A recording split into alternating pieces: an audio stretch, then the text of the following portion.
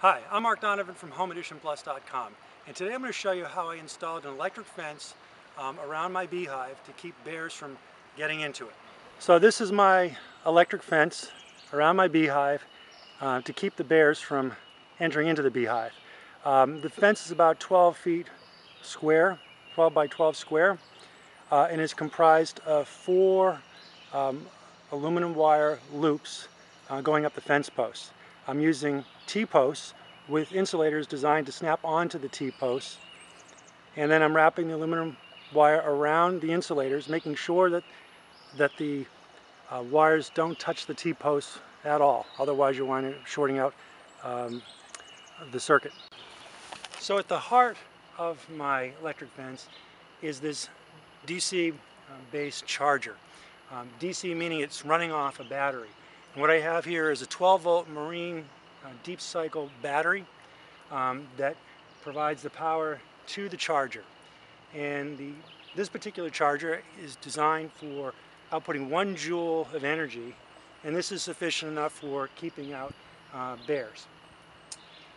In addition to the charger and the battery, I have a cutoff switch here that I can use to turn on the electric fence or to turn off the electric fence. What I've done is I've used 14 gauge aluminum wire and gone around all 4 posts. I'm using T-posts here with insulators put onto them, and I'm using some particular handles designed for electric fences that allow me to kind of pull tight the 2 ends of the electric fence. So basically what I've got is 4 complete loops of aluminum 14 gauge wire, and then they're connected in the back by again 14 gauge wire between the 4 loops. And then the hot side of, when the switch is closed, is connected to one of the wires, which then winds up powering all the other wires. As you can see, a wire comes down from the charger and connects to the positive and negative side of the 12-volt battery. Then you actually connect up the fence, in this case the red wire, which is the hot wire, to one side of the switch that I have over here. The green lug that you see is actually tied to ground, and that ground wire is coming via an insulated 20 kV volt wire down into the ground. I don't know if you can see it, but there are some rods that have been pounded into the ground. I've actually pound 2 grounding rods in and connect them with connectors. And so basically I've got a ground wire connected into the ground across 2 grounding posts, but then that wire feeds up and attaches to the green lug on the charger itself. And you need a really good ground system to ensure that you're going to get a nice high voltage across the wire when the animal touches it, and thus produce the shock. To protect the charger from the elements, particularly water and snow, I'm using, just simply got an old container that had some chemicals in it, cleaned it out, rinsed it out, and I just slide it over the top of the charger, and now it's fully protected from any ice, snow, or water that could drip on it. So if you look carefully at the insulator, you'll see that I've wrapped the 14 gauge wire around the end of the insulator a couple times, and I've extended it out about 2 or 3 inches and put a loop on it. And that way my handle can clip right onto it. And then on the other side, the connector effectively travels, or conducting material travels right through the handle.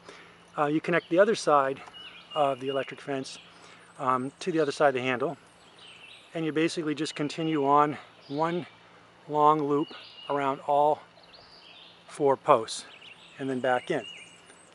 And again, I've done this on 4 separate loops around the entire fence. And then as you can see here, I've connected the 4 loops together with a common bus wire, if you will. Again, 14 gauge wire, and then connected the fence itself to the high side of the switch using this 20 kV insulated aluminum wire.